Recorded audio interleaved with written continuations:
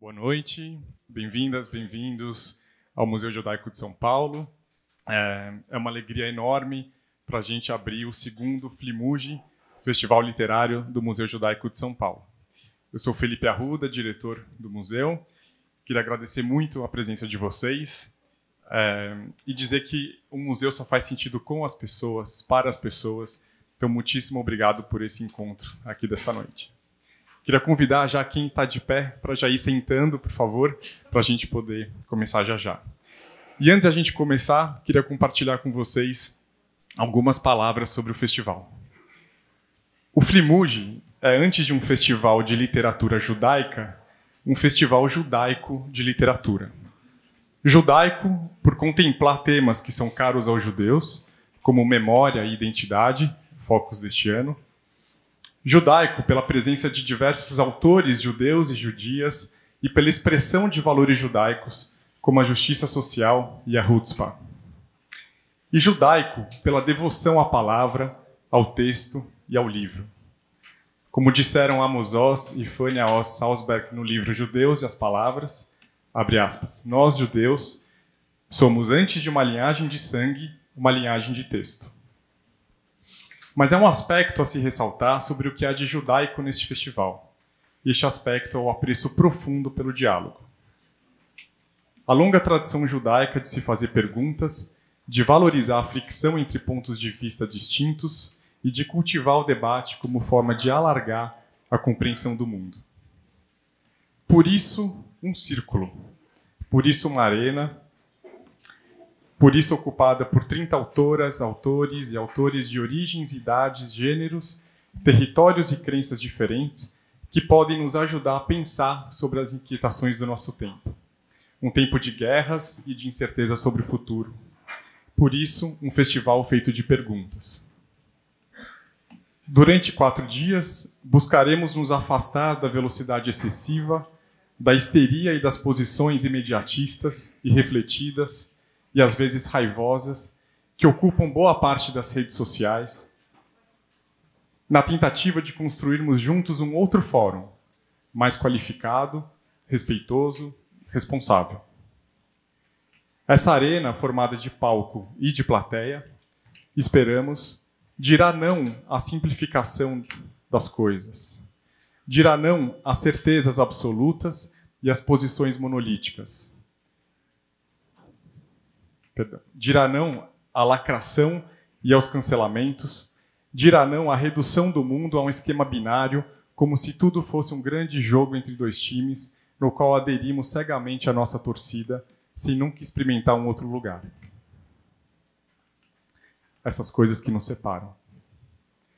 Essa arena, esperamos, dirá sim à complexidade da vida, dirá sim à escuta verdadeira, à análise das nuances, a aceitação das contradições, a disposição de repensar as próprias verdades. Dirá sim ao elogio da dúvida e, sobretudo, à celebração do outro como condição inalienável da nossa existência. Precisamos avançar nessa direção, a direção que nos aproxima. Nesses 4 dias, em 12 mesas de debate, vamos tratar de 2 temas basilares da condição humana. Em primeiro lugar, a memória. Essa matéria, ao mesmo tempo individual e coletiva, real e ficcional, afetiva e histórica. Memória, essa coisa curva, turva, feita de corte. A memória aqui pode ser uma ilha, uma arma, uma armação ou uma armadilha. A memória pode ser aquela que guarda ou aquela que aguarda. Uma argamassa, uma farsa, a memória que disfarça, a memória que colhe, escolhe e encolhe, ou a memória que é uma roça, um terreno arado, que é tão só uma lâmina de passado. Em segundo lugar, a identidade, as identidades, expressões múltiplas, transitórias e contraditórias.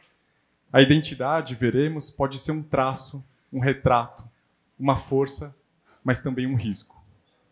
Assim como a memória, também uma invenção. A identidade pode ser uma pele, um nome, um chão. É sobre essa reflexão sobre memória e identidade que se debruça a pergunta mãe do festival: e se eu me esquecer de ti? Uma questão que aponta para o ato de lembrar e reconhecer o outro, e também para o que é feito de mim quando do outro me esqueço.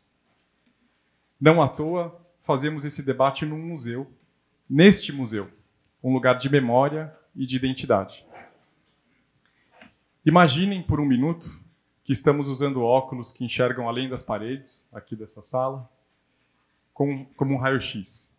Ao olhar para cima, veríamos uma antiga sinagoga, palco de milhares de rezas, casamentos, bar mitzvahs, ritos judaicos, que aconteceram aqui desde 1932. Hoje, uma sala de exposição com objetos e documentos que expressam a memória milenar judaica.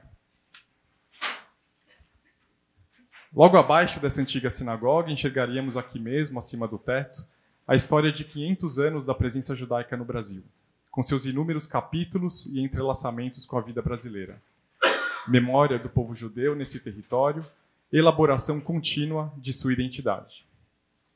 E se olhássemos para baixo, aqui exatamente embaixo dessa sala, veríamos um grande tesouro, o maior acervo judaico brasileiro, abaixo de nossos pés, com 1 milhão de páginas de documentos, 100 mil fotografias, milhares de livros, cartas, mapas, enfim, que contam a memória da presença judaica aqui no Brasil. Então, literalmente, estamos aqui cobertos, envolvidos, soterrados e sustentados por infinitas camadas de memória, ao mesmo tempo em que produzimos aqui, nesse tempo, agora, novas memórias. Como forma de tecer memórias antigas com novas memórias, inventadas, essa edição do FliMUJ tem também uma exposição. A partir do nosso convite, a escritora Noemi Jaffe mergulhou no vasto acervo do museu, passando dias inteiros abrindo gavetas e mapotecas, manuseando documentos e objetos, se perguntando quem eram e o que fizeram cada uma daquelas pessoas. Ao emergir desse mergulho, Noemi trouxe à luz centenas de itens para contar uma história. A exposição, intitulada Rebeca, a costura do avesso, narra a história de Rebeca, uma mulher judia que é tantas outras, que não só reveladas pelo acervo, mas de algum modo todas as mulheres judias. Quem sabe uma história comum a todos os judeus.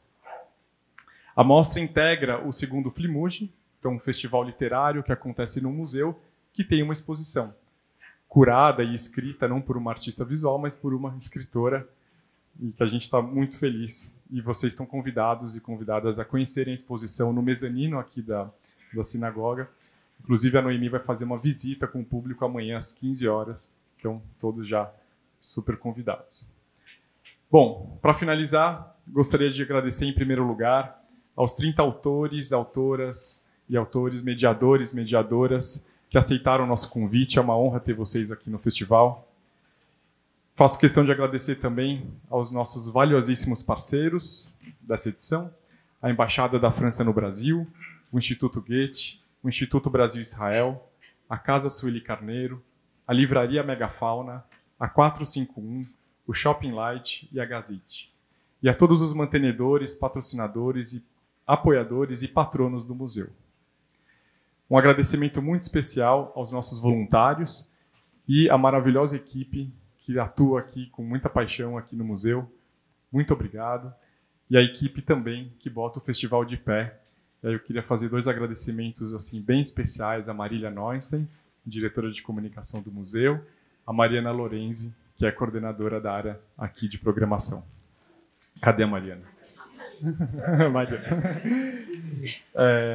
Além da Mari e da Marília, pessoas fundamentais para o festival: Beatriz Costa, Débora Seton, Isadora Witt, Gabriele Brás, João Bonfim, Patrícia Betti e Roseli Vaz. Muito obrigado. E nossos colaboradores externos: a Agência Papel, na comunicação visual, Estela Tenenbaum, na cenografia, Fernanda Carvalho, na iluminação, e a 4 Holofote, na assessoria de imprensa. Bom, falei bastante, então, para acabar, um agradecimento muito, muito especial dos nossos grandes parceiros nessa jornada dessa segunda edição, os curadores, a editora, crítica literária e curadora Rita Palmeira, o cientista social Daniel Douek. Uma dupla afinadíssima com que tivemos a honra enorme de colaborar num processo fluido, frutífero, sempre colaborativo. Muito obrigado por conceberem e organizarem as mesas do segundo FliMUJ com tanto amor, rigor e inventividade. Bom, nosso mais carinhoso agradecimento a vocês e a palavra é de vocês. Bom festival a todos.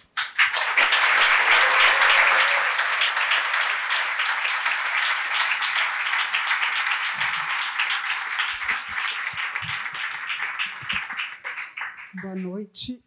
A gente vai fazer um jogral aqui. Essa é uma curadoria a 4 mãos.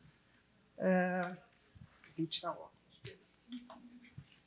Bom, boa noite a todas e todos. É uma alegria estarmos aqui reunidos para dar início à segunda edição do FliMUJ. Foram 7 meses de trabalho para chegar à programação que começa hoje. Estávamos sonhando um festival quando fomos todos atropelados pelo pesadelo do 7 de outubro e pela guerra que se seguiu dali. Não são tempos fáceis para fazer um festival, nós sabemos. Por outro lado, mais do que nunca, queríamos reunir pessoas de diferentes lugares e perspectivas e que se dispusessem a sentar e conversar. Mais do que nunca, essa é a hora de estarmos reunidos em diálogo. Nos próximos dias, por esta sala, passarão convidados de São Paulo, claro, mas também de Rondônia, do Rio Grande do Sul, de Minas Gerais, do Rio de Janeiro, da Bahia. Gente da Jamaica, dos Estados Unidos, de Israel, da Inglaterra, da França, da Alemanha. E todos e todas tomarão a cena para falar de si e de seus livros, sem se esquecer do outro.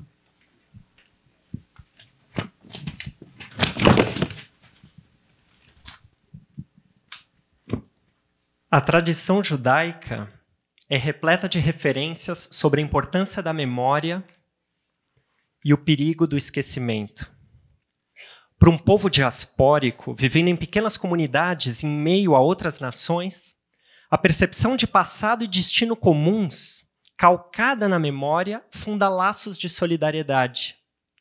Na perspectiva religiosa, a memória chega a constituir um mandamento.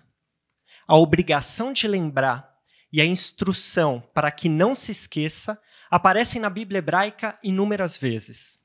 Ademais, contar e reencenar as histórias que não devem ser esquecidas é parte central dos rituais ao longo do ano. Lembrar talvez seja uma maneira de reter por outras vias aquilo que foi perdido. Zichrono livracha, de abençoada memória, ou que a sua memória seja uma bênção, é a maneira pela qual os judeus honram os mortos. E a lembrança da destruição do Templo de Jerusalém, por exemplo, que leva judeus a quebrarem um copo no dia do seu casamento e a deixarem parte de suas casas sem acabamento. Cito: o judaísmo é uma religião do tempo, visando a santificação do tempo, escreve Abraham Joshua Heschel. Um relicário, diz ele, que nem os romanos nem os alemães foram capazes de queimar. Entretanto, também de uma perspectiva secular, não se pode esquecer.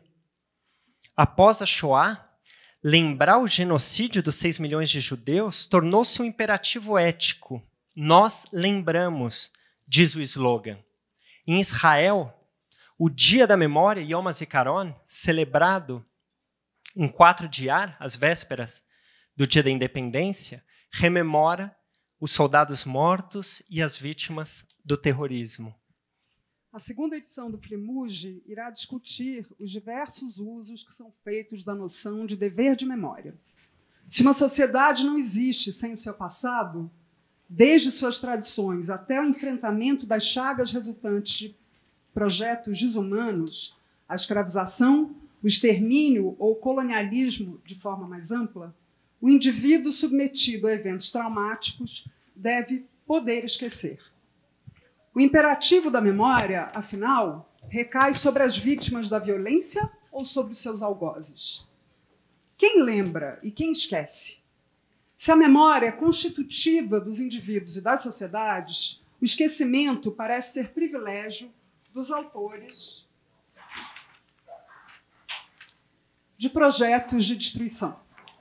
Das vítimas, espera-se equivocadamente que aprendam com o sofrimento, quando se sabe que a violência não pode jamais desempenhar a função pedagógica.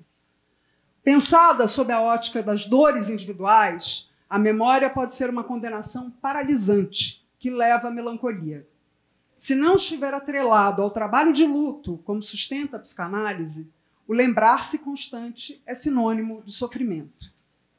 Como pensar nessas questões sem perder de vista que estamos no Brasil, país violento em que as populações negras e indígenas foram submetidas à escravização e expoliação, resultado de um projeto colonial que deixa como herança uma sociedade desigual, racista e autoritária.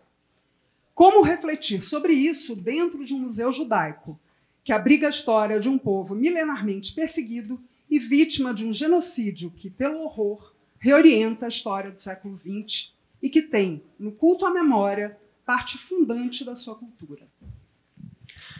O exílio do povo judeu levou a promessa do profeta Jeremias. Se eu me esquecer de ti, ó Jerusalém, que minha mão direita perca a sua destreza, que minha língua fique grudada em meu palato, se eu não me lembrar de ti. Mas ora, de que Jerusalém falava ele? A geografia da cidade? Suas muralhas? Seus reis? Ou os povos que ali viviam? Em Turistas, poema de Yehuda Mihai, não há dúvidas.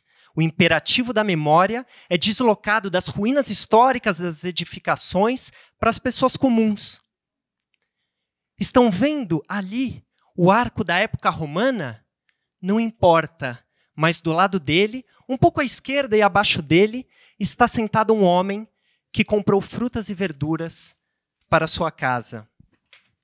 É nesse espírito, reconhecendo o caráter arbitrário, sempre inacabado da memória, que exige um engajamento permanente em sua construção e percebendo que ela pode servir tanto à abertura à alteridade como ao ensimesmamento, buscaremos refletir as conexões entre memória e identidade. Porque se eu me esquecer de ti, o que será de ti? E o que será de mim? Todo festival é resultado do trabalho de muitas pessoas e queríamos agradecer a todos os parceiros que nos apoiaram nessa jornada. Eles foram mencionados pelo Felipe e nos juntamos ao Felipe no nosso muito obrigado, muito obrigada.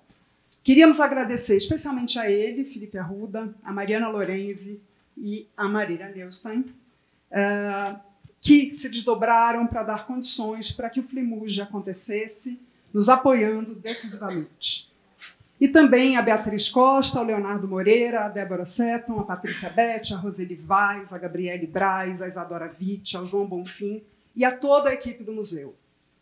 A Estela Tenenbaum, que é responsável por essa bela cenografia, a Fernanda Carvalho, que faz a iluminação, a equipe da Papel Estúdio, que cuidou da identidade visual, e a da A4, que fez a assessoria de imprensa. Queríamos também agradecer as editoras parceiras. Finalmente, nosso muito obrigada aos autores e às autoras, aos mediadores e às mediadoras que aceitaram o nosso convite para estar aqui. E a vocês do público que se dispuseram a escutar. Obrigada.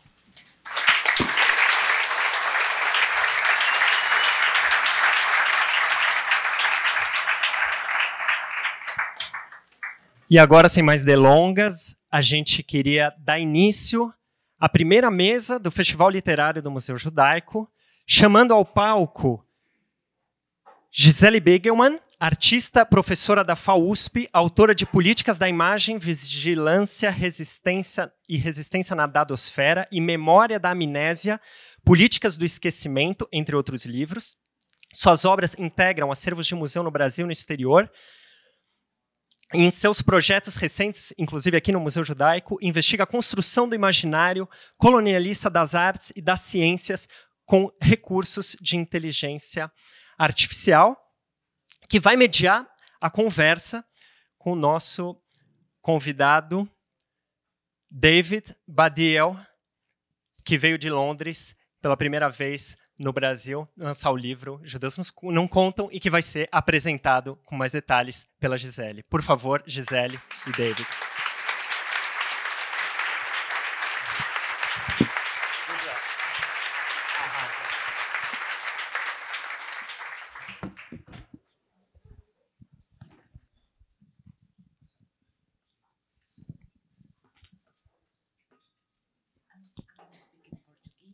Yeah, I know you're going to speak in Portuguese. That won't freak me out. I'm fine with that. Yeah, yeah, it's Brazil. I understand. Yeah, exactly. Boa noite a todos, todas e todes. É uma honra, um privilégio estar aqui, não só no Museu Judaico, no FliMUJ, mas encarregada de fazer a mediação desta mesa e do lançamento do livro do David Baddiel no Brasil. O humorista David Baddiel... Precisa começar de novo? O humorista David Baddiel não acredita em Deus, mas gostaria muito que ele existisse. Ele escreveu e atuou em uma série de programas de humor de grande sucesso na TV britânica e é autor de 4 romances e 9 livros infantis que venderam mais de 1 milhão de cópias. O sucesso do seu livro Judeus Não Contam, que é esse que está sendo lançado hoje aqui, que sai em português, foi tamanho que se transformou em um documentário com o mesmo título também para a TV. Nesse livro, o David Baddiel questiona como o antissemitismo foi não só minimizado no debate antirracista, mas como ele chega, inclusive, a ser tolerado nos circuitos progressistas. Eu vou abrir essa conversa, primeiro passando a palavra ao David, que vai ler um trecho do livro para vocês, se necessário, tem tradução simultânea acontecendo. Okay. Oh, I'm going to read. Oh, right. Okay. So, hi, everybody. First of all, okay. No, actually, I can't have Portuguese in my ears. No. Whoever's translate. Okay, I'll take it off. No, Whoever's translating Portuguese, I can't talk while you're translating Portuguese in my ear, because that just makes me want to speak Portuguese, which I can't, and so that will be weird. Okay, so I'll guess I'll put it back on my ear when questions are being asked. I don't know. Hello, everyone, again. Yeah, I'm David. Thanks for coming to see me talk, and I'd like to thank the people who did the introduction for the longest introduction that I've ever had. That was amazing. I nearly thought I might go back to London and come here again. But thank you to the Jewish Museum for inviting me. That's also... I've not been to Brazil before, and I'm in São Paulo. Actually, this is nothing to do with the question, but it's great here. It's really great to be here, except that every single person I meet says, oh, you mustn't go there. Whatever you do in São Paulo, don't go to that bit of São Paulo. Basically, the only place you're okay is on stage at the Jewish Museum. Everywhere else, you might get attacked. So, but apart from that, it's been really lovely. In terms of this book, which I am here to talk about, even though I'd quite like to just do stand-up, so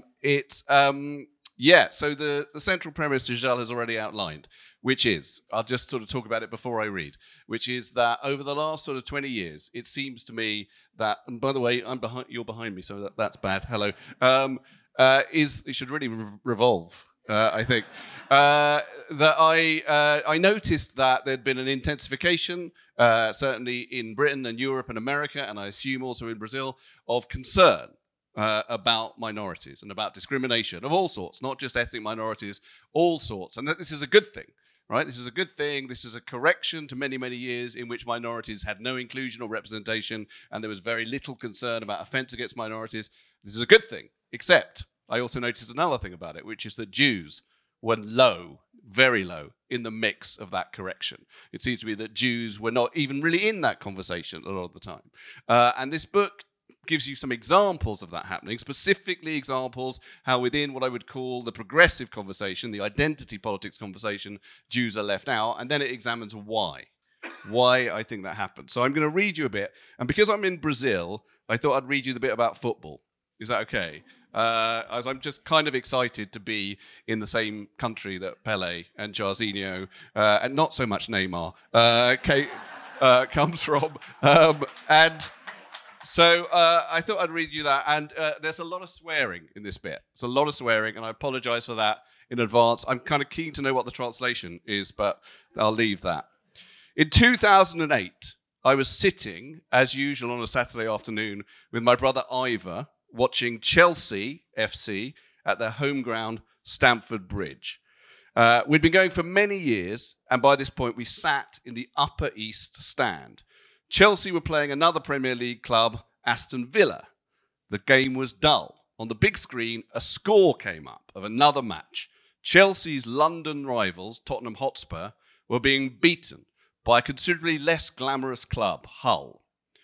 The bored crowd picked up on this and started chanting, "We hate Tottenham," and "We hate Tottenham." Then, with wearying predictability, this mutated into the crowd chanting the word "Yedo." For those who don't know about this phenomenon, the Tottenham Hotspur Football Club is located in an area of London that is fairly well populated by Jews. For this reason, Spurs fans both self-identify and are identified by others as a Jewish club, even though the vast majority of the fans are not Jewish, and this leads to various chants in the stadium based around the word Yid. Those who do know about it are still generally confused, as they think it's all just Spurs fans chanting this word positively. It isn't. It is also chanted by the fans of Chelsea, Arsenal, West Ham, and other football clubs at Spurs fans, menacingly, horribly, along with associated anti-Semitic chants. Spurs are on their way to Auschwitz, for example, and hissing to simulate the noise of gas chambers. On this particular afternoon, the chanting of the word Yido was joined by one particular fan about 10 rows behind us, deciding to shout repeatedly, "Fuck the fucking Yids, fuck the fucking Yids." And then just to make clear that by Yids, he didn't just mean Spurs fans, that became "fuck the fucking Jews, fuck the fucking Jews." This went on for some time. Me and Ivor, my brother, looked at each other. Ivor said, "What should we do?" I shrugged. So then my brother, bless him, got up, turned round, and told the bloke to shut up. The man replied, in the classic mode, "No, you fucking shut up." Ivor said, "No, you fucking shut up." And then miraculously he did. The racist shut up. Ivor sat down and said, "I think I'm going to cry." By the time this happened, we had sat listening to this stuff at Chelsea's ground for 30 years. Over that period, the culture around racism in football changed immeasurably. In the 1970s, football fandom in Britain was unbelievably racist, and immense strides were made to eradicate it over the next decades by organisations like Kick It Out. By 2008, the world had definitely moved on. So much so that the Chelsea programme that day contained a very clear message that any racist abuse heard in the stands at matches would lead to immediate intervention by stewards and a life ban for the abuser concerned. Well, not any racist abuse, it turns out. No steward intervened when this happened, and no life ban was imposed on the man shouting, "Fuck the fucking Jews." The world had moved on, but it seems that it had forgotten something. It had left one racism behind. And the central point about that story, as with all the stories that I tell at the start of the book, is not that there was an anti-Semite, a racist, at a soccer match. There are always anti-Semites and racists everywhere, and certainly at soccer matches. But the point is that over the time I'd been going to football, gatekeepers had emerged who said, "We're not having racists at football matches, and we're going to close them down, and we're going to put out educational information that stops them, and we're going to record them on CCTV, and those people are going to be called out, and they're not going to be in your stands anymore." But as far as anti-Semitism goes, it's virtually invisible. It's literally invisible, actually. Or inaudible would be a better metaphor. A friend of mine was at another club where the same thing happened. And he did go up to a steward and he said, can you hear these people shouting racism? And the steward just said, I can't hear any racism. So that's it. It's a type of racism that is not recognized as racism, often mistaken for religious intolerance, which I'm sure we'll come back to. And that is what the book is about. Thank you. Eu cheguei no seu livro... No, I'm going to put this back Oh, on. Go back. Yeah. Listen to me now. Yeah, I'm listening. Ok. Eu cheguei no seu livro na época de um grande debate que se tornou quase que um escândalo e circundou a retirada de um trabalho absurdamente antissemita da última documenta de Cássio, um trabalho de autoria do coletivo indonésio Tariq Padi. A obra chamava People's Justice, a Justiça do Povo, e tinha como um dos seus portes mais importantes um enorme mural em praça pública que retrata a resistência política por meio de centenas de figuras, quase que numa estética de cartoon. Dentre essas centenas de figuras, os judeus eram pintados de forma altamente ofensiva. Durante a minha leitura, apesar de você comentar diversas vivências antissemitas, como a que você introduziu agora no seu cotidiano, várias vezes eu me perguntei qual foi a situação pessoal que você viveu que levou a decisão de, bom, eu vou escrever um livro sobre isso. It's interesting you mentioned a mural, actually, because I don't think you were, just in terms of the translation, I don't think you were talking about the mural in Britain, were you? You weren't talking about that. You're talking about a mural here? No. Just to be... No. Kassel. Documenta de Kassel.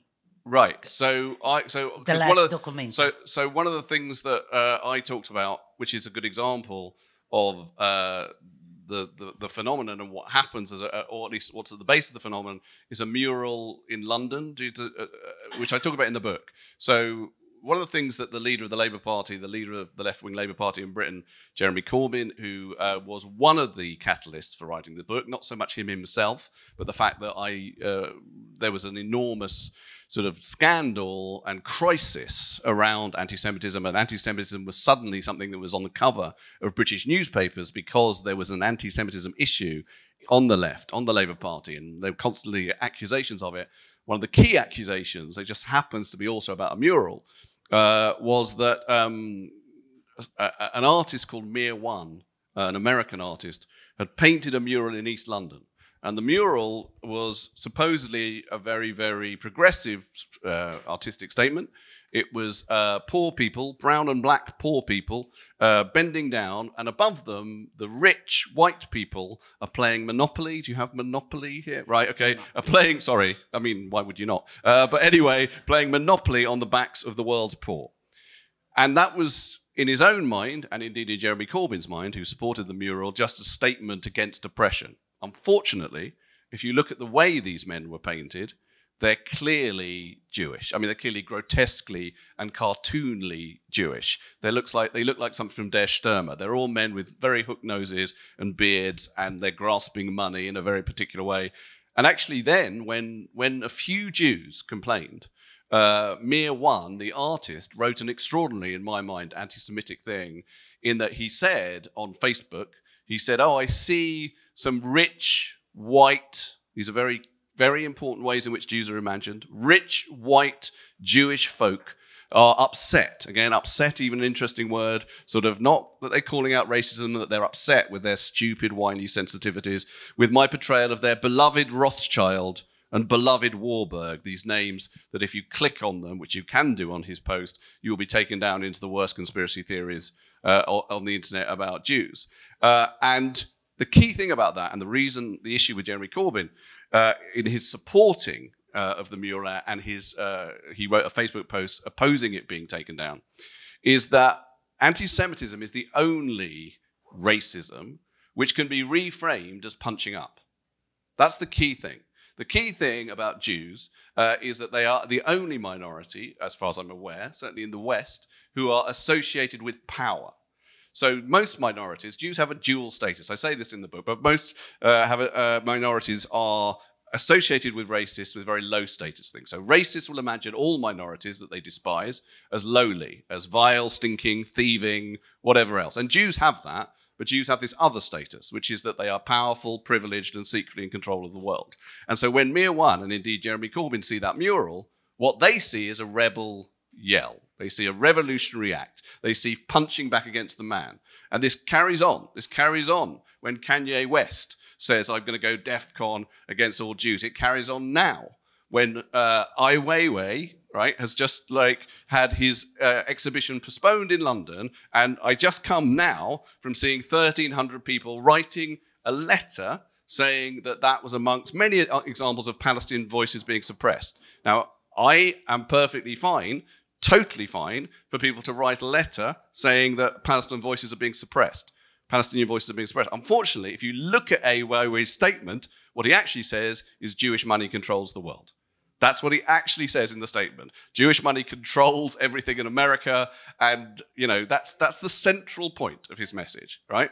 And that's something that Hitler believed, and something that everyone who is imagining that they're making revolutionary statements that attack Jews are actually making. Anyway, I haven't answered your question, which is why did I write this? This was the beginning, actually, okay. But the end was when I was reading your book. Many times I thought, what happened? What was the thing that happened? And you decided, wow, I cannot stand it anymore. Right. I will write a book. The thing was this. What happened. The football thing is very important from that point of view, because I go to football every week. And so I'd listened to that for many years. And I noticed that it had become completely normalized. And the normalization of anti-Semitism is kind of extraordinary, the way that happens. And I also noticed that when I decided, which was well before writing the book, that I tried to get something done about it, the particular people who would not listen were the gatekeepers of what you might call modern sort of leftist morality. So I mentioned in the book this organization, Kick It Out. So Kick It Out, that's their job. Their job is, we are an initiative to stop people being racist towards black players, but also to stop homophobia, to stop anyone saying anything terrible to disabled people, all the rest of it. That's their job. And they were not interested. They literally could not see that this was an issue. And what I'm talking about, by the way, which is something that I would say no other minority has to deal with, we're talking with 30,000 people, 40,000 people chanting a hate word for Jews, right?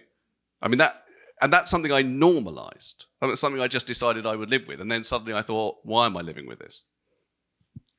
Eu vou continuar desse ponto. Okay, eu vou fazer uma série de perguntas, mas vocês também poderão encaminhar perguntas para o David e com ela. Tá bom? É só chamá-la e ela traz um papelzinho para vocês. Eu vou continuar do ponto em que você parou, até porque os judeus são associados, em geral, à branquitude, especialmente no Brasil, onde aqui isso também se conjuga ao preconceito milenar do povo deicida. Nós matamos Jesus Cristo e num país católico como o Brasil isso tem um peso enorme. Mas, falando mais sobre a branquitude, que é algo mais restrito a um perfil intelectual, progressista, eu tenho uma teoria muito pessoal que a eugenia ela foi inventada por um inglês, pelo Francis Galton. Não por acaso ele fez os primeiros... Ele desenvolveu toda a metodologia, os testes, com fotografias que ele fez centenas de vezes de garotos judeus de uma yeshiva em Londres, né?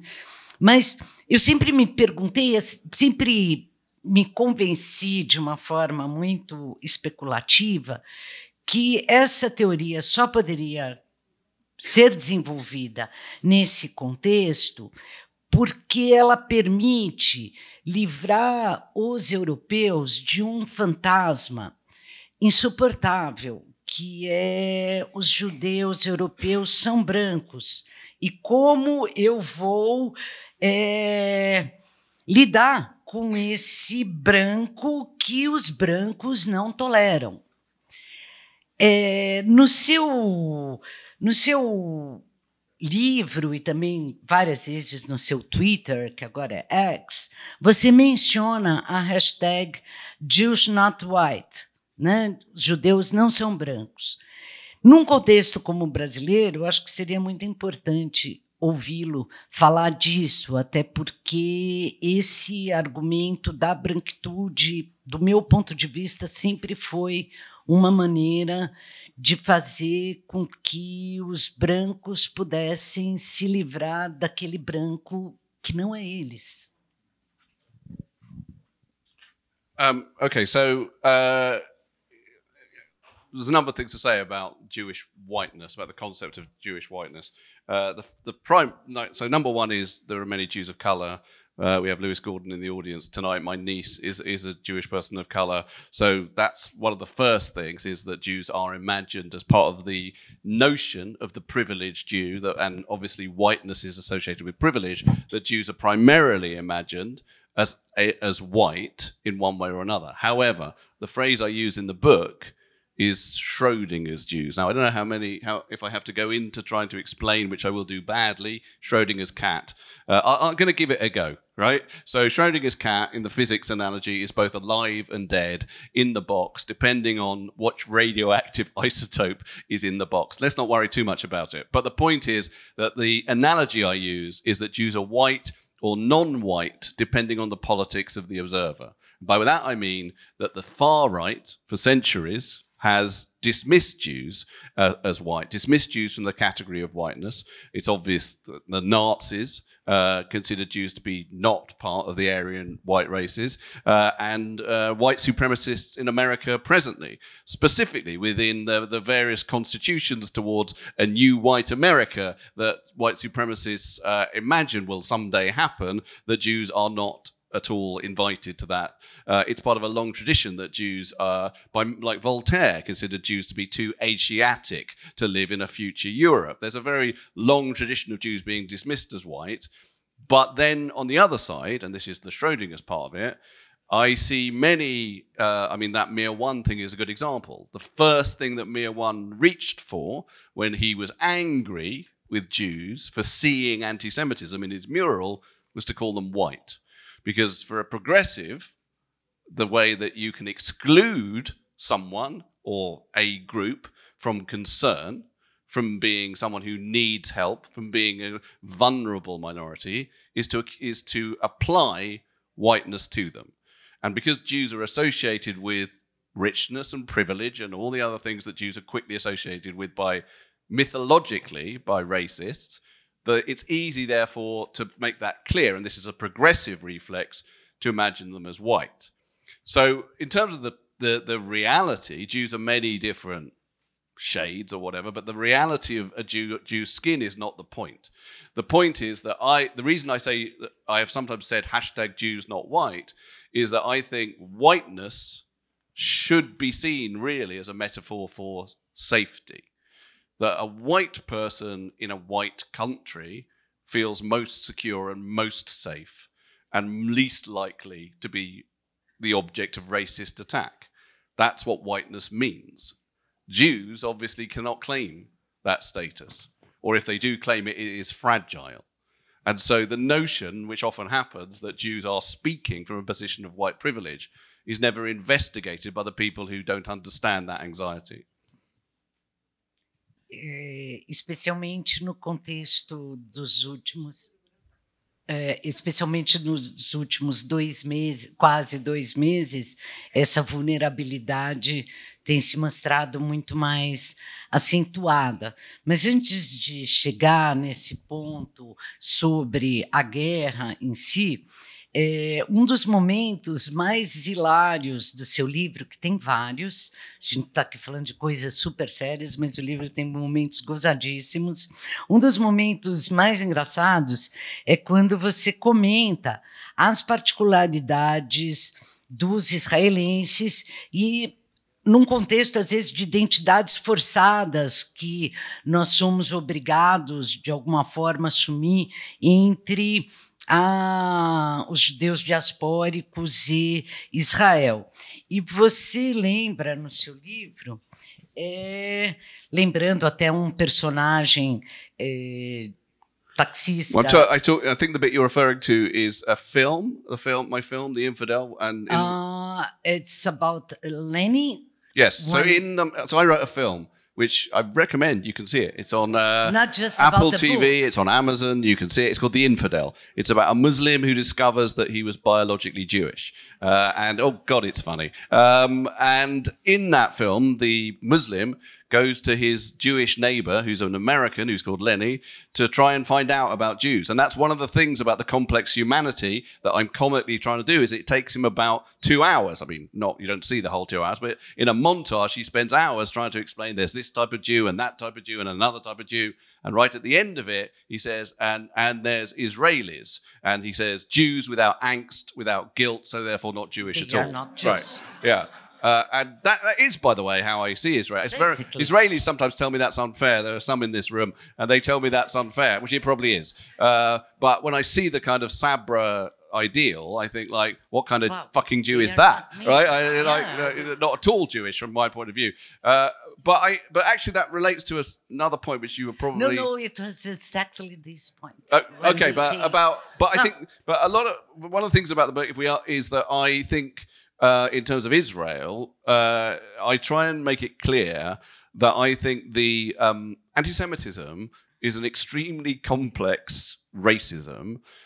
It has its own need to be defined and deconstructed, and it goes back centuries and centuries and centuries.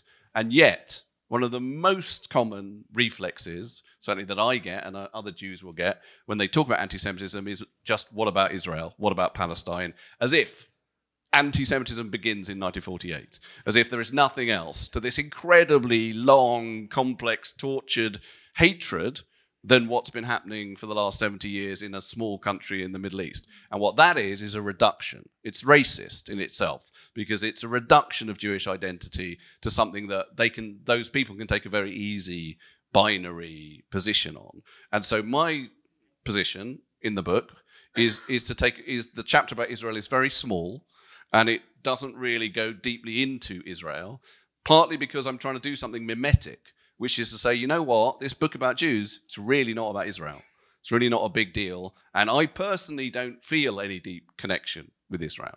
I am not, I think you can perceive all sorts of anti-Semitism now, particularly, and in the way that what Israel does is diffused amongst the West and the way that particularly progressives react to it. So I can talk about that. But in terms of like the notion that I as a Jew primarily have some deep umbilical connection to Israel, it's simply not true for me. It's not true. And I think that what the Jews are expected to be like that is itself racist.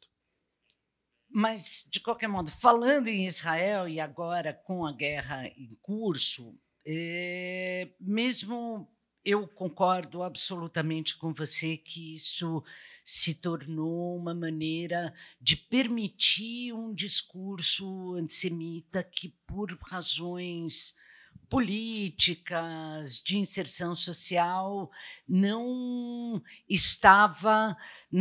se sentia à vontade para ganhar os jornais, as redes sociais, da maneira como tem colocado.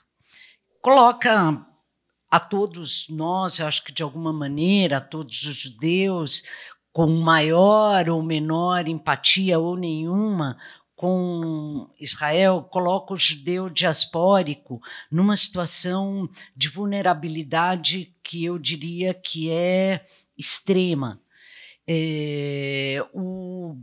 o antissemitismo definitivamente saiu do armário, né? Virou tendência, né? Assim, pode ser antissemita à vontade. Você, diante do momento que nós estamos vivendo, que acho que construiu uma situação muito particular, você escreveria um novo capítulo sobre isso numa possível nova edição do seu livro? Sobre essa guerra e o tipo de estratégia que ela permitiu? Well, I should write a new book. I was thinking about writing a book called Jews Still Don't Count. And actually, my publishers would absolutely fucking love that. They would love me to do that. I might do that. I mean, this is just me, and not really to do with the situation. But I don't want to just talk about Jews. I mean, this book has been very important to me. You know, it said something that I really felt needed to be saying, something very deep about my own being. And it's resonated, and I'm very, very grateful for that. It's very resonated with Jews, and I get letters and messages the whole time from Jews, also many from anti-Semites, by the way, but telling me I should die. But that the messages from Jews are almost universally incredibly... What they tend to say, which I like, is that a lot of Jews were feeling this, but it wasn't articulated. Sarah Silverman, in the film, in the documentary you referred to, the comedian Sarah Silverman says it was like something in the air, and you made it tangible. You articulated it. And I'm very glad that I did that, even though it's a bad thing that I've had to articulate. But I'm glad I've given a voice to people in that way.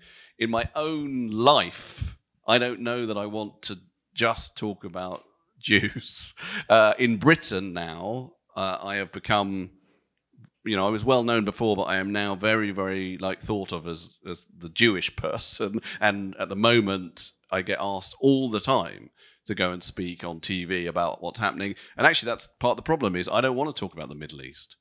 You know, people are going to... If I go on a show in Britain now as a representative of the Jewish community, next thing I know, someone's going to say to me, well, do you think there should be a two-state solution? I'm like, I don't fucking know. I don't know the answer to deep, complicated geopolitical questions. This is a book that deconstructs the anti-Semitic mindset. I know that. I don't know how to sort out an intractable conflict 4,000 miles away, right? So my answer is I think it would be good for me to write that. I don't know that I want to. My second book is about atheism. I want to write a book about maleness. That's what I want my third book to be about. But my publishers would say, well, write Jews Still Don't Count and then write the book about maleness. Okay. By the way, I will get into more trouble for the book about maleness. Definitely. One of the things, I just say this, right? So the book about maleness is like, it's not a defense of, but it's a sort of a way at trying to own having a male gaze. I'm trying to own it. It's never owned, having a male gaze, right? And what I think is that I wrote this book and I got a lot of hate and a lot of anger from people, but Jews were very grateful. If I write a book about men, I will get a lot of hate and men won't be grateful. Men will just be cross with me for writing a book about men. So I perhaps shouldn't do it. I don't know. Por que eles não gostariam? Por que eles não reagiriam? Wouldn't be that honest about being male. That's what they'll say. That's what will happen. Don't tell them is what they'll say. Porque as mulheres em contraposição têm uma série de livros sobre mulheres. Né? Yeah, no, but that's... So we're talking about this now. Rather than the Jews, I didn't think I'd get into this conversation, but that's almost the point, is that I have read almost every important feminist text over the last sort of 60 or 70 years. I've read them all. And I mainly agree with all of them. I agree with all of them. But the only thing I don't agree with is there's no male reaction or answer to any of this. And they are about men. They're about men as much as they're about women, right?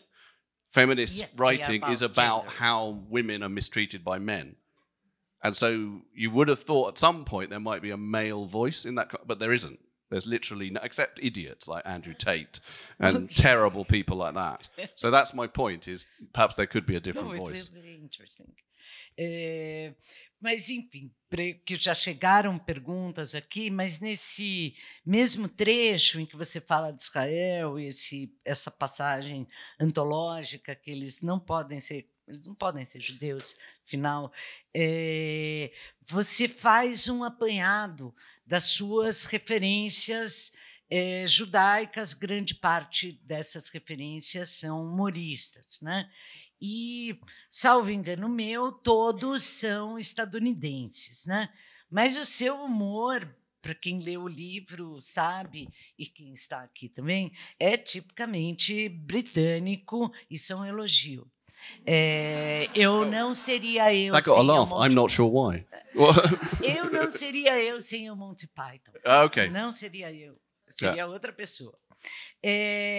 Mas também, durante a leitura, fiquei muitas vezes me perguntando se é possível comparar, se existe uma coisa que a gente pode chamar de humor judaico, se existir, se ele é comparável com o humor israelense. Me pergunto também se existe um humor israelense.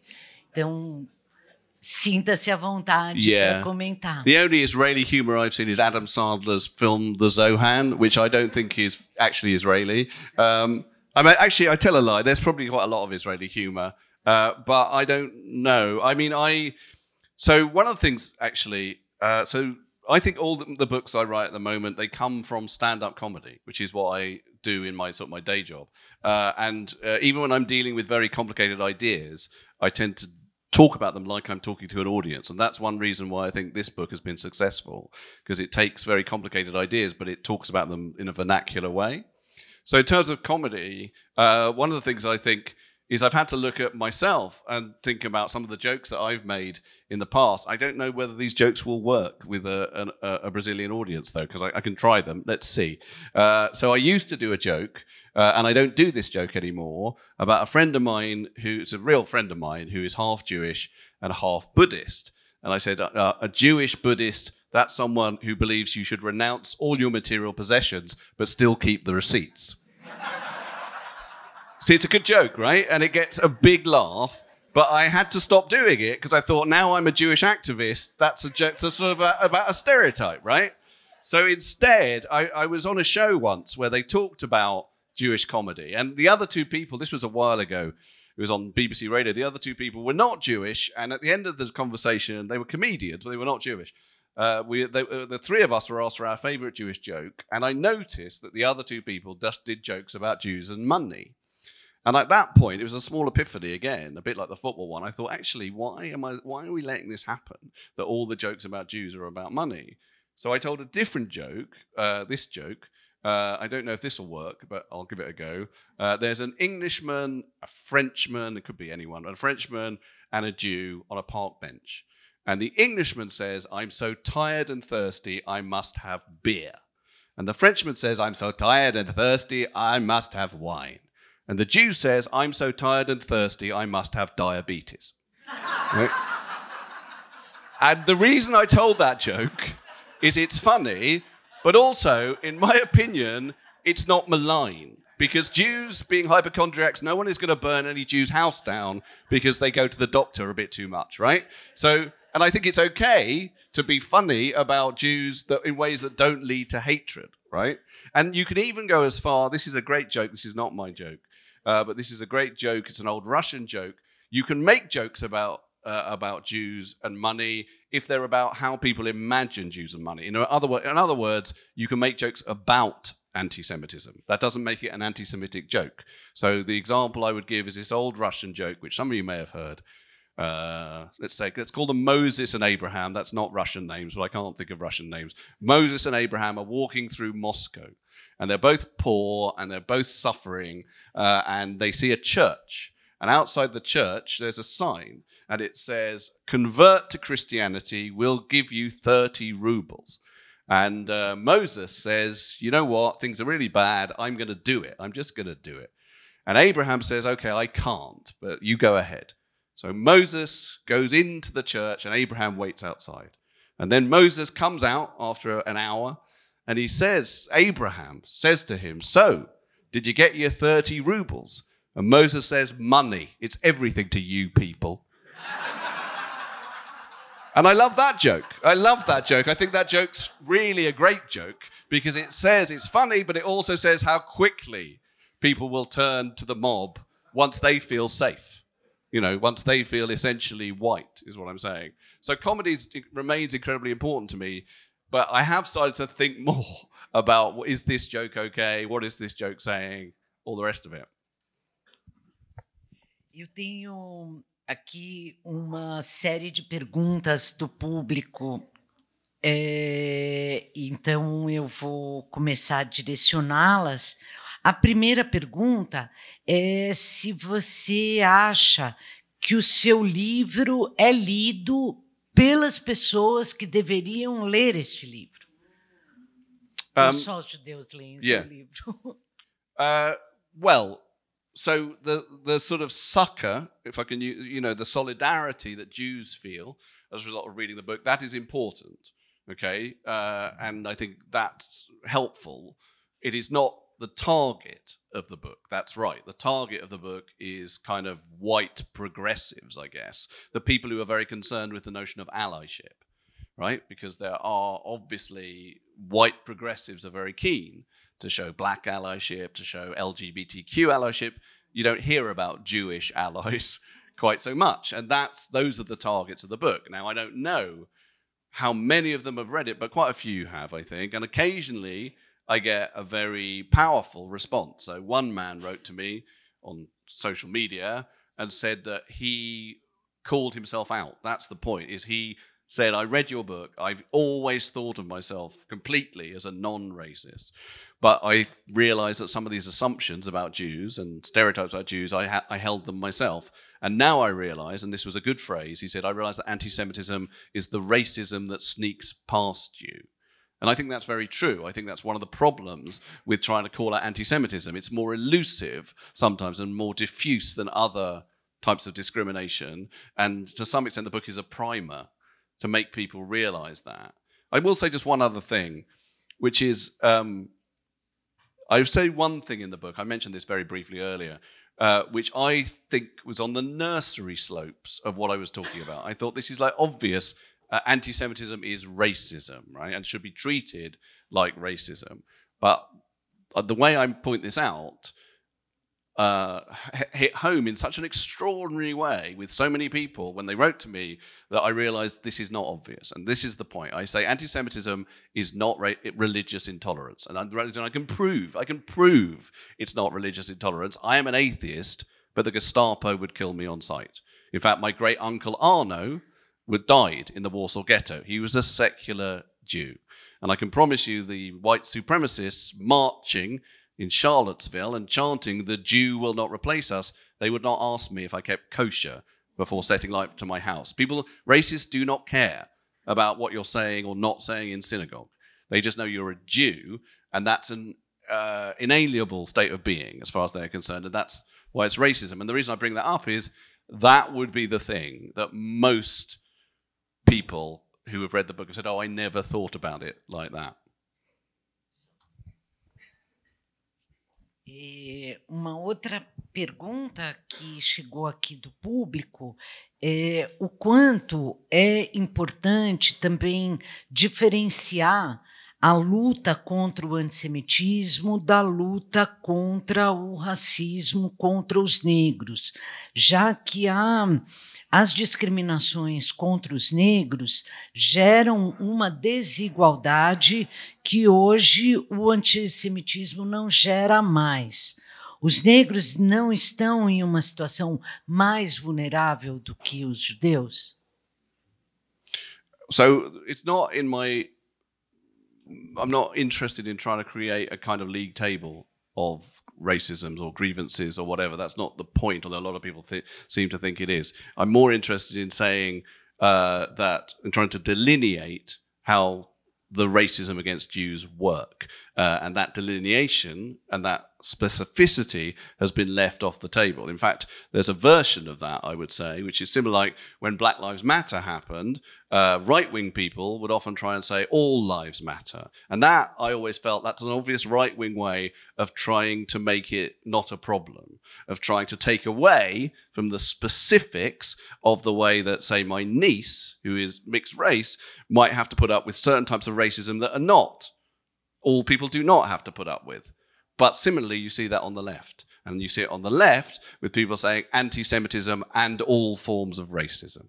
You see that all the time, particularly at the moment. People will talk about anti-Semitism and they'll have to mention Islamophobia and they'll have to mention other types of racism. It's very, very rare that any kind of progressive person, politician or whatever, will just focus on anti-Semitism and give it the space that you can say, okay, this is a very particular type of racism. It's a very particular type of discrimination. It is not the same as other types of racism. That doesn't mean it is any better or more important or should be given any more space, but it should be given some space.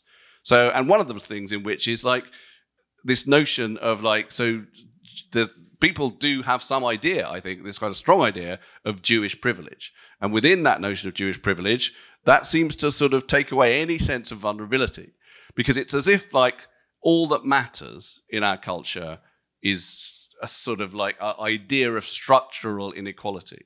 But that leaves something out, which is violence, right?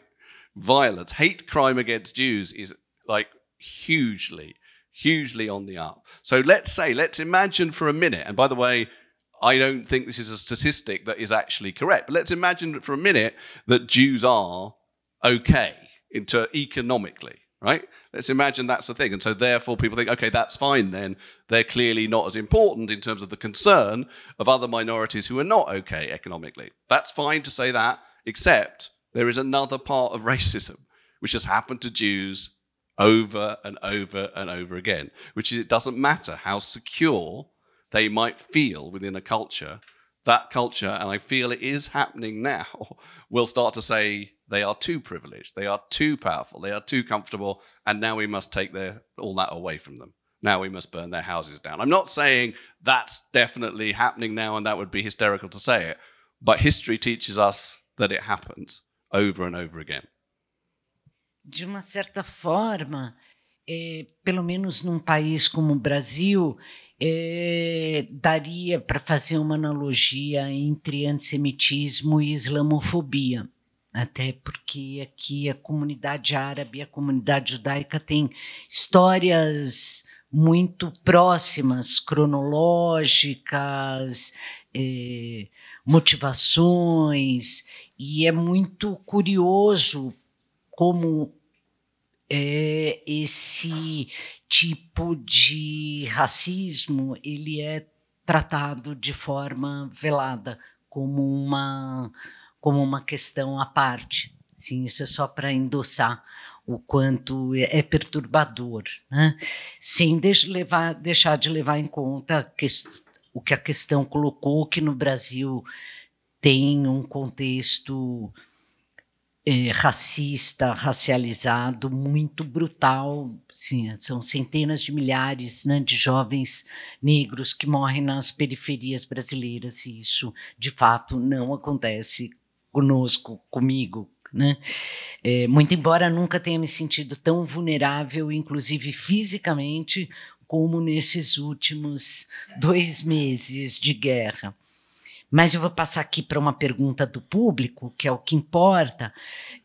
Alguém aqui lançou a questão que foi revelado que o movimento Black Lives Matter comemorou os ataques do dia 7 de outubro. Como você vê movimentos como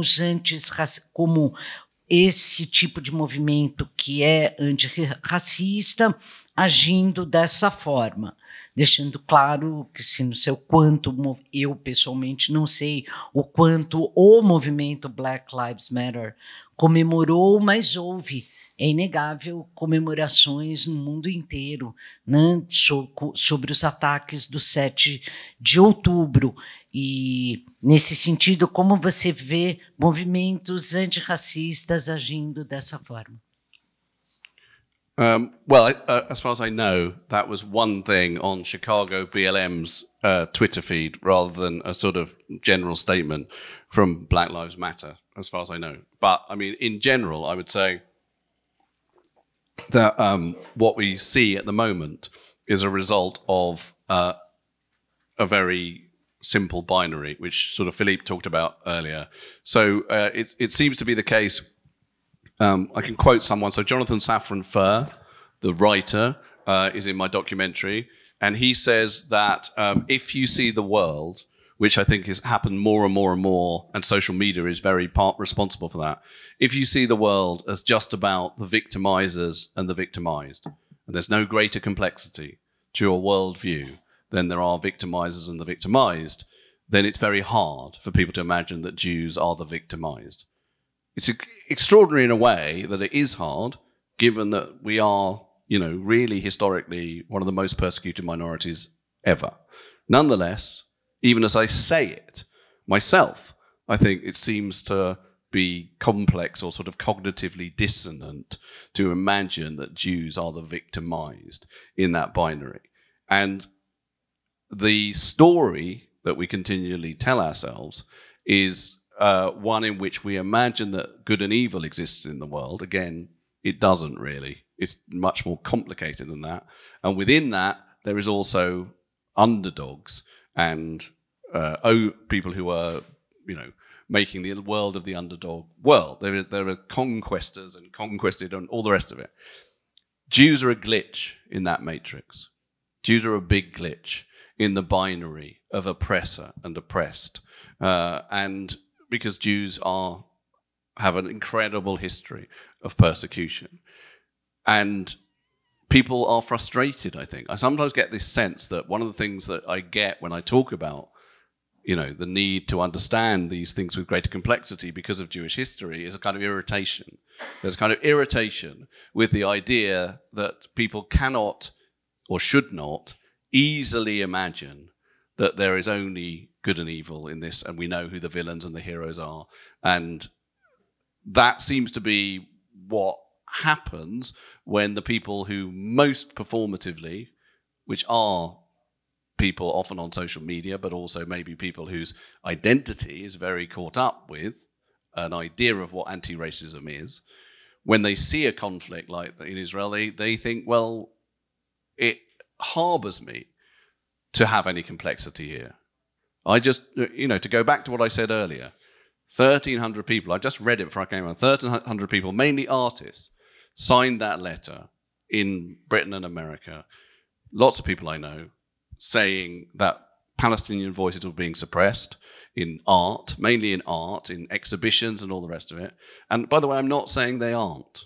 I'm not saying that Palestinian voices, certainly I would agree with the fact that we are not hearing enough from those voices. That would absolutely be true. But the minute you move to suppression, and the minute you move to Ai Weiwei's example, that the mode of that suppression is via some notion, some imagined notion of Jewish money and power, owning everything that leads to that suppression, then you're in a Nazi space. That's where you are. And yet all those people are very right-minded people, very concerned, very wanting to help the world, will sign it without thinking.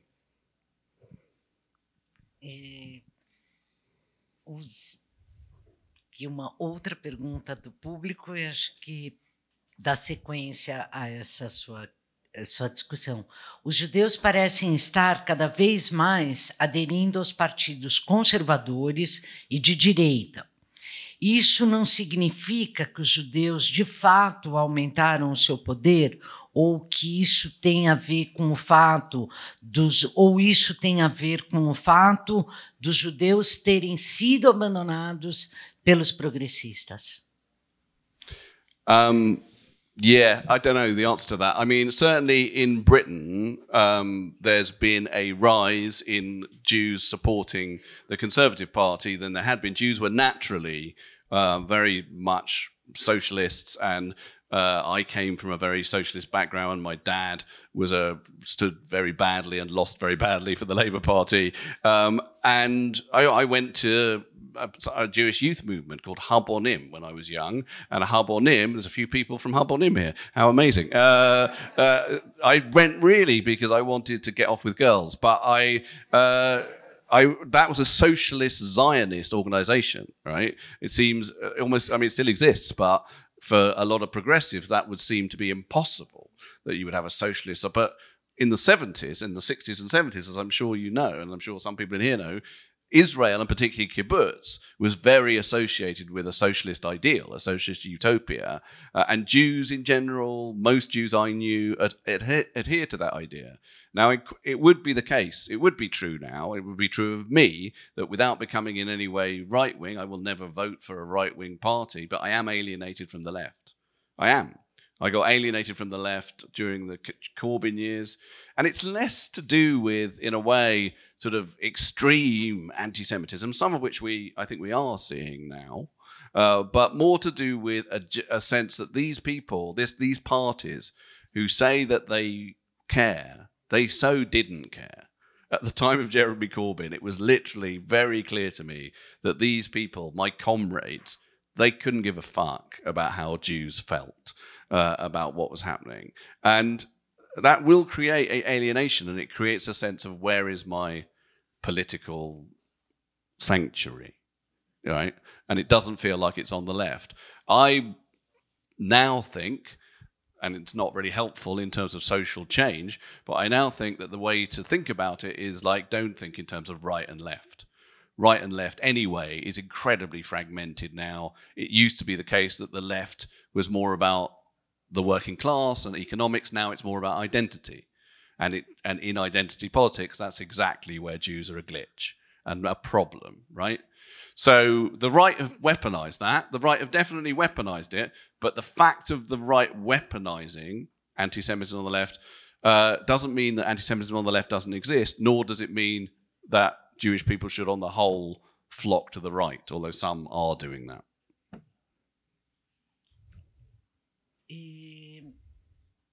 Seguindo aqui com as questões do público, se alguém mais tiver alguma questão, aproveita, porque vai ter pouco tempo daqui a pouco, hein? Assim como o antissemitismo saiu do armário, você acha que os que não se colocavam como judeus se perceberam judeus? O antissemitismo aumenta a consciência judaica sobre ser judeu? Yes, still don't understand it. Let me try it in English, Giselle. Yeah.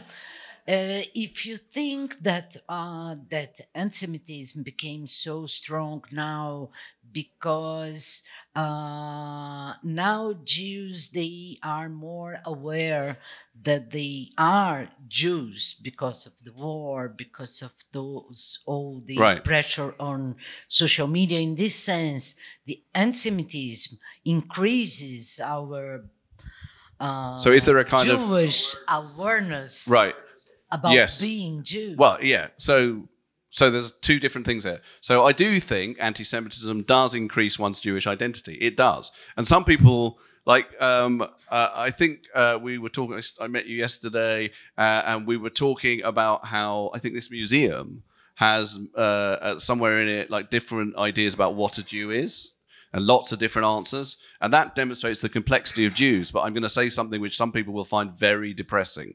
I'm just going to say it. If you ask me what a Jew is, it's someone who Hitler would have put on a cattle truck. Jews have to accept, we have to accept, and by the way, all minorities, I personally think, have this, whatever positive aspects there are about being a minority, they're in a dance with persecution, right?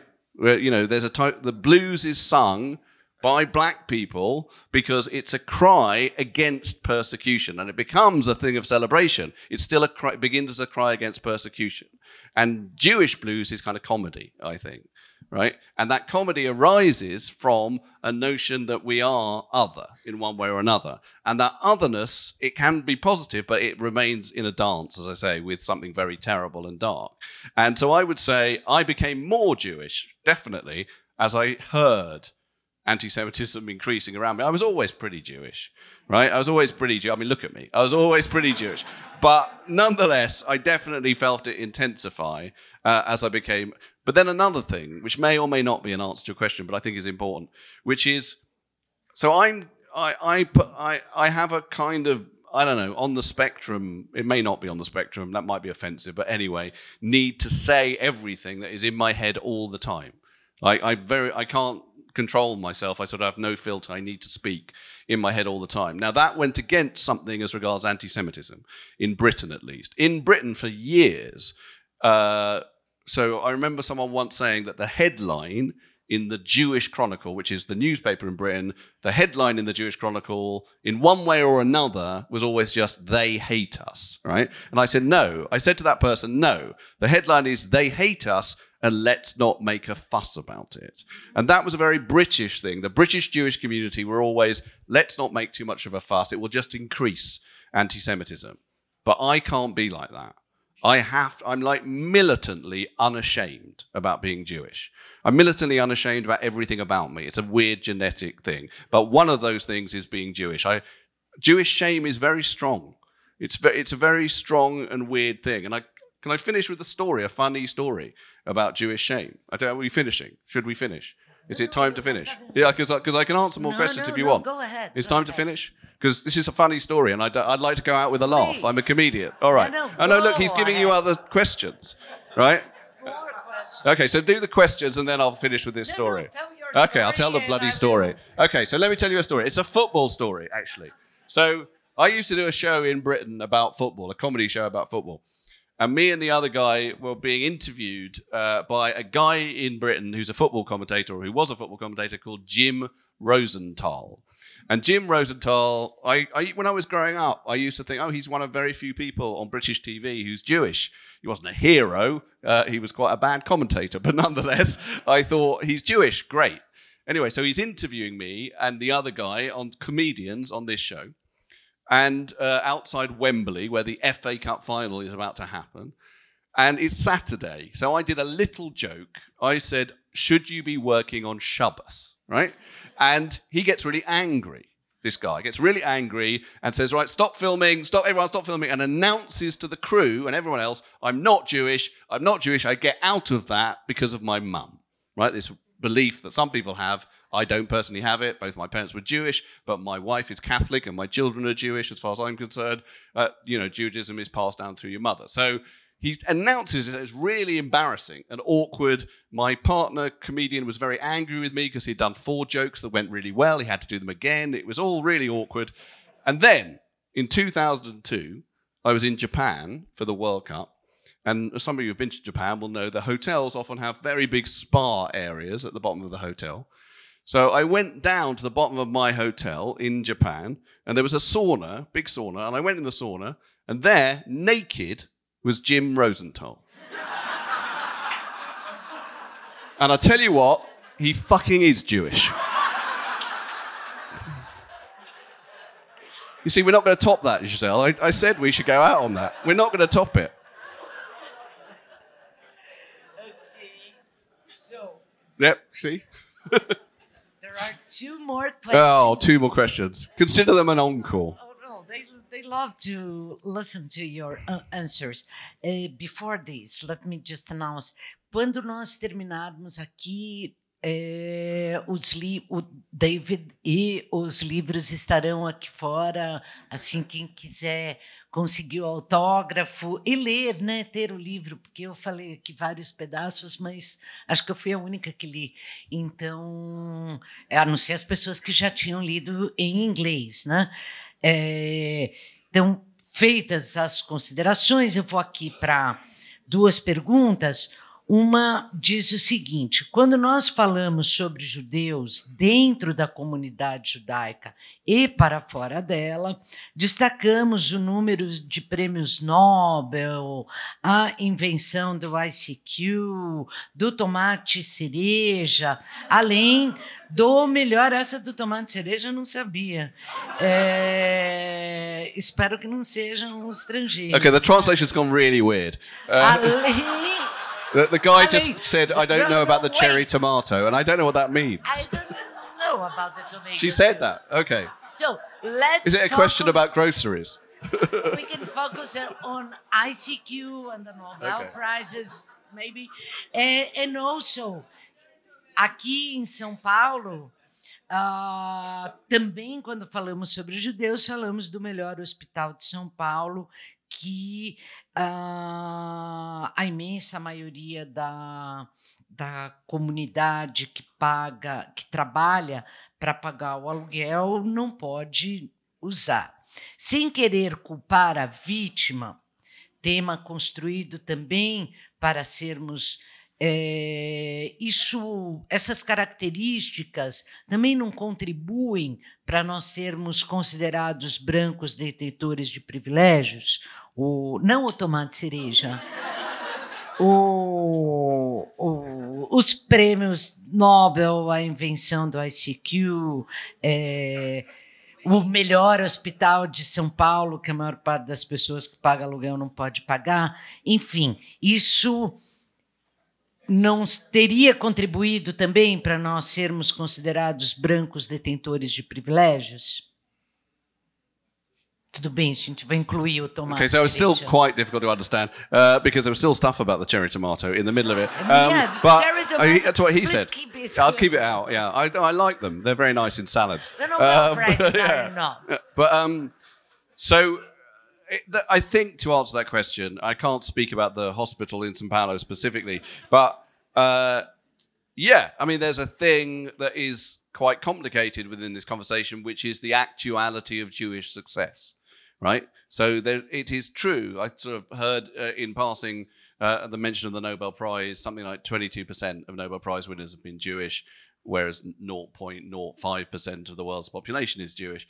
And one of the interesting things about that, and I don't know if I can really answer the question really, but I will just say one thing about it, which is I was once asked to do a documentary about that, and it was a Jewish producer, and they said, we want to have a program where a Jew can talk about how incredibly above their weight Jews have punched, how Jews have, managed to have this incredible, cultural and to some extent economic success. Not always, by the way, that's over thought about. I'm not a statistician, but the notion of Jewish wealth is incredibly overprized and also over-attached, right?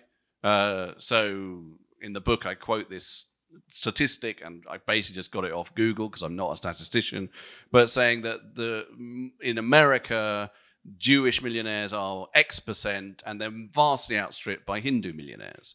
Right now, the point about that is really not to say anything about Hindus. It's to say that Hindu millionaireship will not be noticed.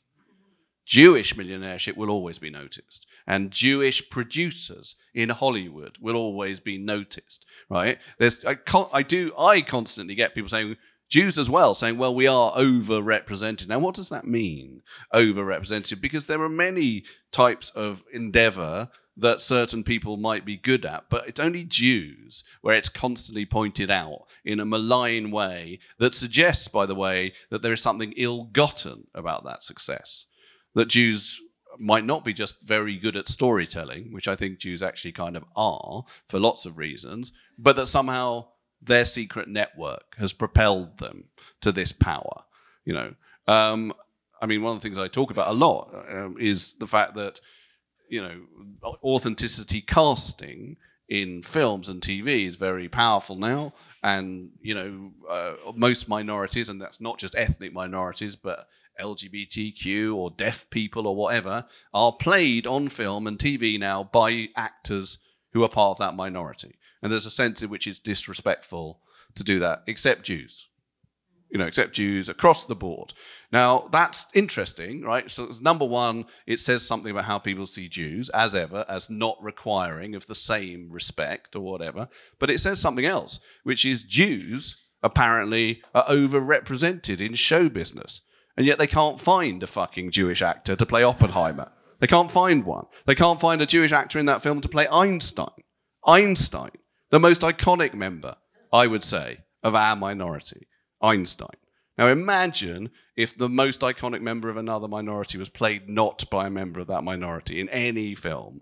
Right? It would just be immense uproar. Okay, so while I agree with the question that there are some examples of Jewish success, and sometimes it's difficult for us to own them because we're so frightened that people are going to say, look, this shows how Jews are in control, Jews have got power, I think we should also say it's generally a myth. You know, it's generally a myth. Jews are a mess, right? That's the point. Is I went on a march. So there's been 7 or 8 marches in London, pro-Palestinian ceasefire now marches. They've been enormously well organized, enormously well attended, and lots of cameras and TV and whatever. There was one march last weekend, and it wasn't even called it was definitely not called a pro-Israel march. It was called a march against anti-Semitism. It was so badly organized. No Jew there had any idea where we were going. We were just wandering around. There was like, we didn't know who was speaking. It was just people having conversations about food. And at one point I had a 10-minute conversation with my cousin, who I just met there, about ulcerative colitis, right? It was the most, but that's what Jews are. Jews are essentially quite a sort of bumbling minority who most of the time can't organize anything, and yet people think we're in control of the world, right?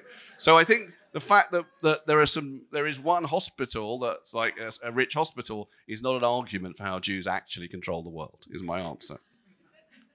I totally agree. 2 opinions, 2 Jews, 4 opinions. Yeah.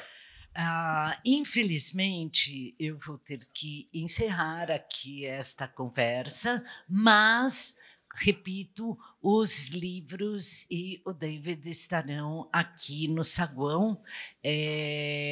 Eu agradeço demais a sua generosidade em conversar comigo e conosco. Então, gente, agora é ao livro. Thank you. Thank you very much. Thank you. Thank you, Giselle. Thank you very much. Thank you.